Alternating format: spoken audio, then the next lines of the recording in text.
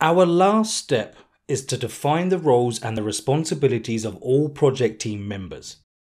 Having an easy to follow list of everyone involved in the project and their responsibilities is incredibly useful and will make the project run much more smoothly. I will now show you two fantastic tools used for documenting roles and responsibilities. The first one is a simple list like this one. Easy enough, right? Each person has a clear set of tasks so everyone can see who is responsible for what. The second tool is called an RACI matrix. It is slightly more complex, but it's easier to see who is involved with a particular task. According to the matrix, there are 4 roles for each task: R, A, C, and I. The first is responsible, the person who is directly responsible for doing the work.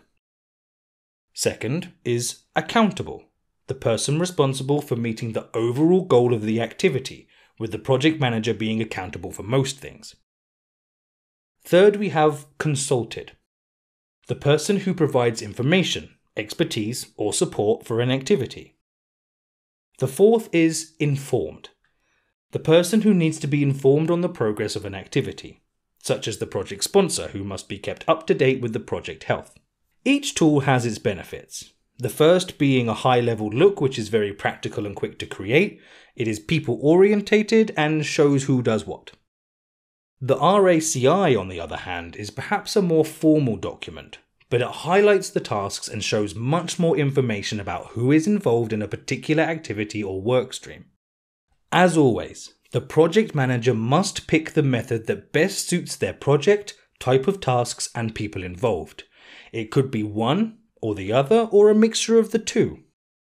Now, there is just one more thing that can affect the trio of constraints: quality checks. Whatever the goal of the project, it must reach quality standards. So we're going to look in the next lesson at how the project manager will define these standards and how they're kept throughout the project. I'll see you there.